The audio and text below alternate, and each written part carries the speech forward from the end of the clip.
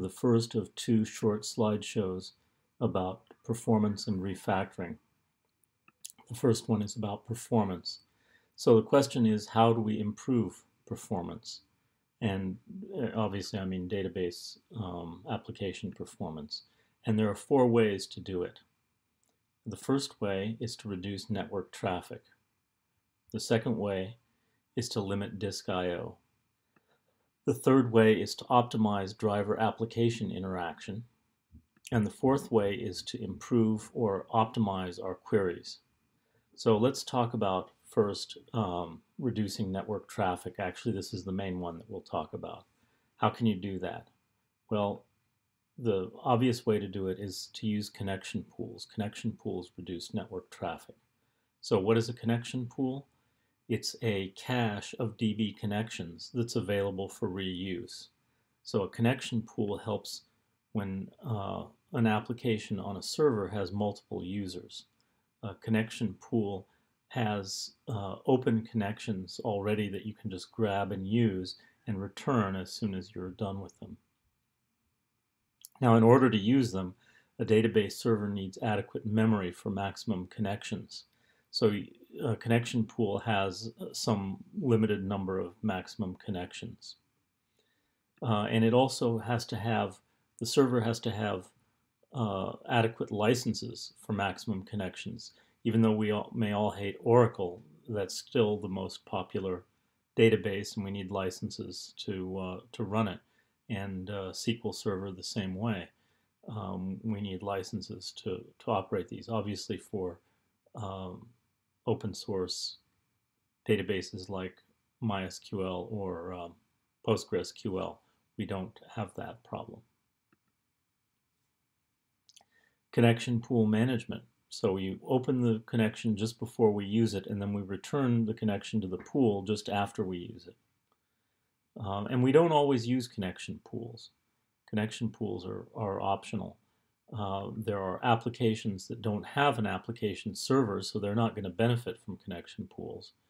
There are applications that restart frequently. They're not going to benefit from from connection pools. Did I say application pools? Oh well. Single user applications obviously don't benefit from connection pools. And periodic jobs like logging that can be scheduled don't benefit from connection pools.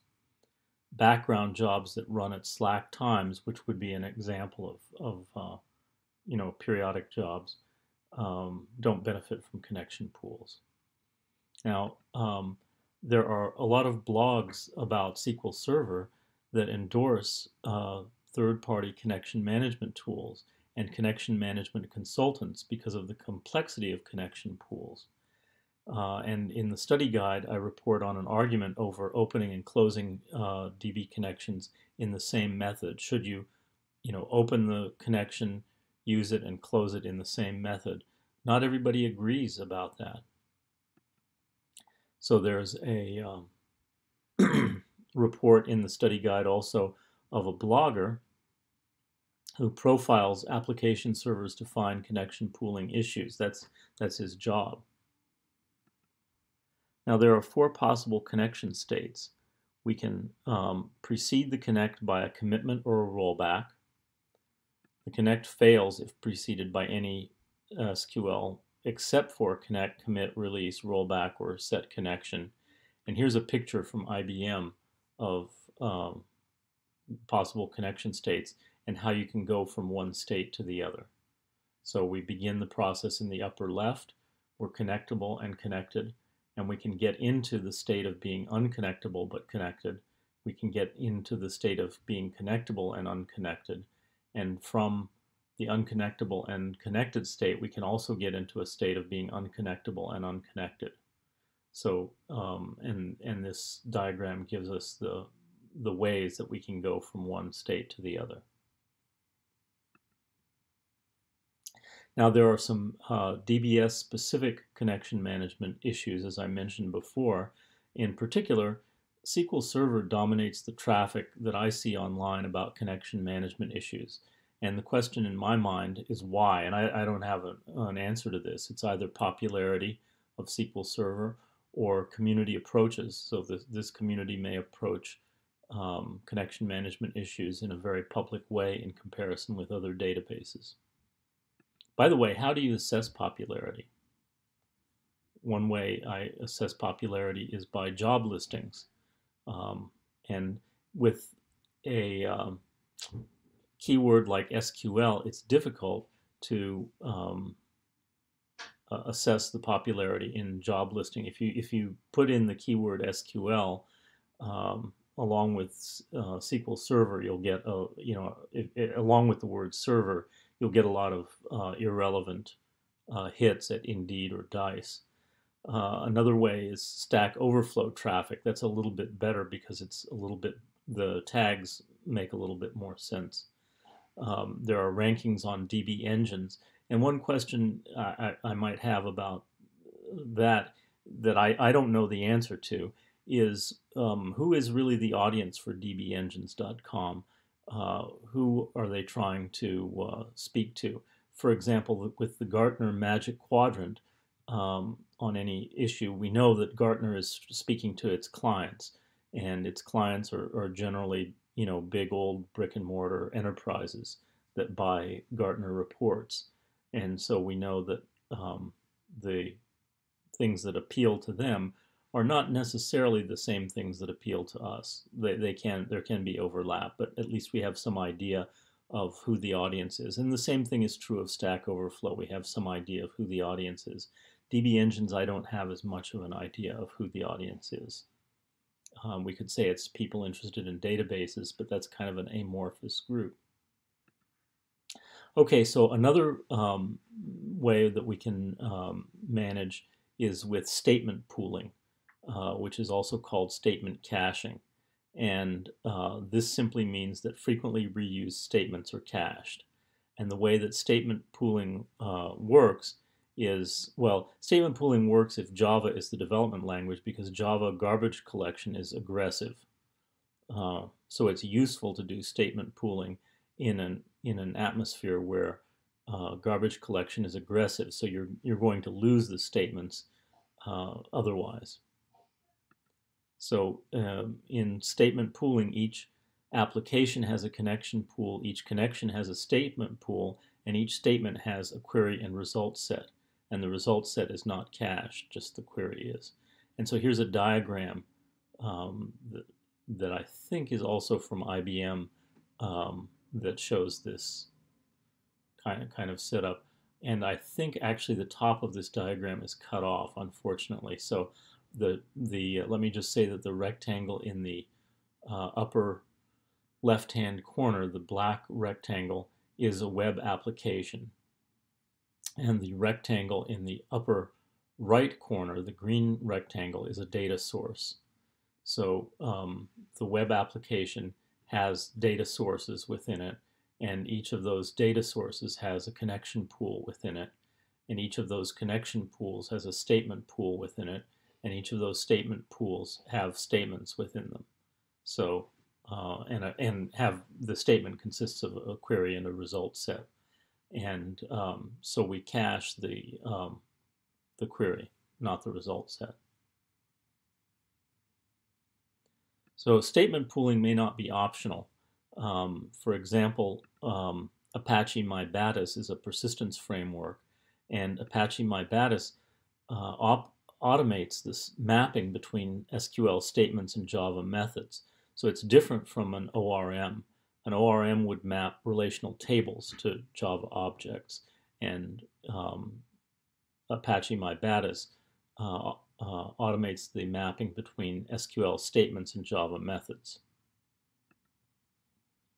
And in Apache MyBatis, the reason that I bring this up is that in Apache MyBatis, statement pooling is not optional. All statements are passed as prepared statements. And the developer controls a setting specifying the number of SQL statements to cache, and that setting is called max statements. So the only question that you have to answer if you're using Apache MyBatis is what is the number of statements, because the number of statements, not the size, matters. So, and that's just one example of a persistence framework. You might use another persistence framework, but let's say you're using that one. How large should max statements be? So the default for JDBC is 500. and that's good for 250 kilobytes of SQL statements. So let's say, for example, we have 250 megabytes for 10,000 queries and 50 connections. We're assuming there that we have 500 bytes per SQL, which is a pretty generous assumption, and 10,000 statements and 50 connections. Okay, now another question that is related to performance is, what is the information about the machine you're running on? This is something that I expect you to have in your performance milestone. I expect you to use terminal commands to find out information about the machine that you're running. Here are a few terminal commands you can use. uname-a works on pretty much any Unix or Linux system, Mac OS system. LSB release only works on some Linux systems. That there is an association, which LSB is an abbreviation for. I can't remember the name of the association right now, but there is an association of Linux distribution producers that try to increase the interoperability between different flavors of Linux. And they've instituted this LSB release function that tells us which version of Linux is running. That's not going to work, for example, on Gibson. So if you happen to have your project hosted on Gibson, you'll find if you just say ls space /etc, you'll find a Red Hat release file in the etc directory, and that Red Hat release file tells you that you're in fact running some version of Red Hat. And if you look in that file, it'll tell you you're running Red Hat Enterprise Server or something or other. So that's a way of getting that information on Gibson. I think on Serenity, you'll find, if you're hosting your project on Serenity, you'll find it's running CentOS, and I think CentOS also does not subscribe to the LSB interoperability functions. So this particular function isn't going to help you on those machines, but it might help you on other machines. And by the way, Gibson, I think, is a synonym for banjo. I think that the powers that be will actually like you to log into banjo if you're doing a like just an RIT generic application.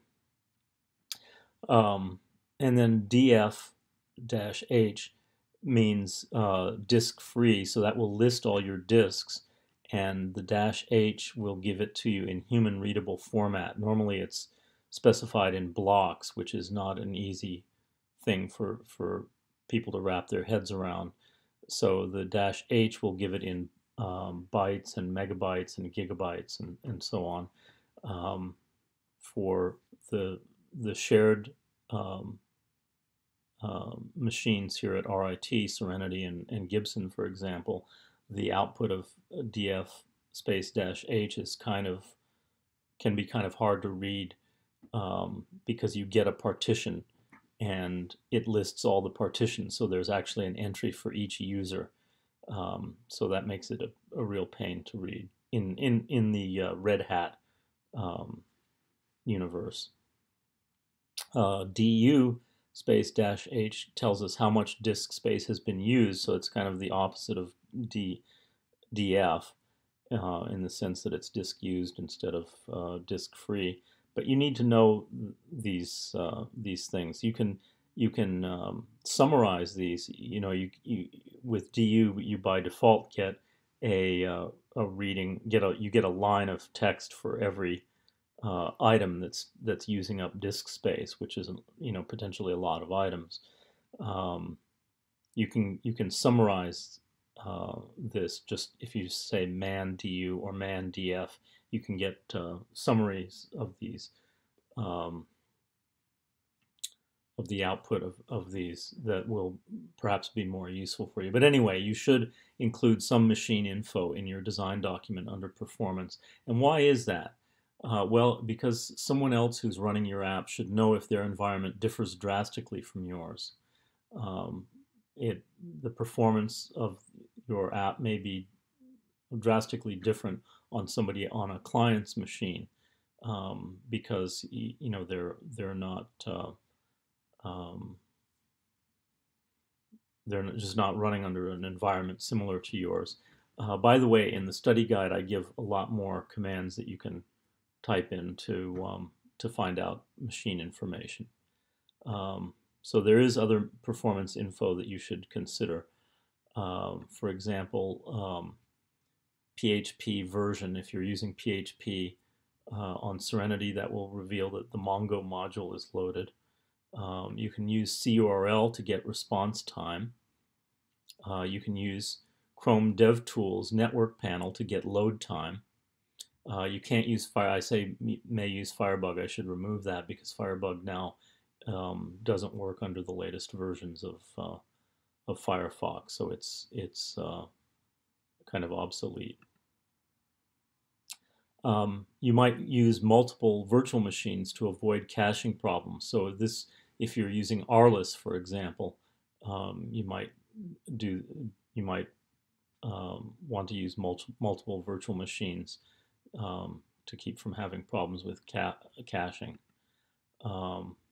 If you're using C#, which actually you probably shouldn't be using in this class, you would describe a background worker like threading.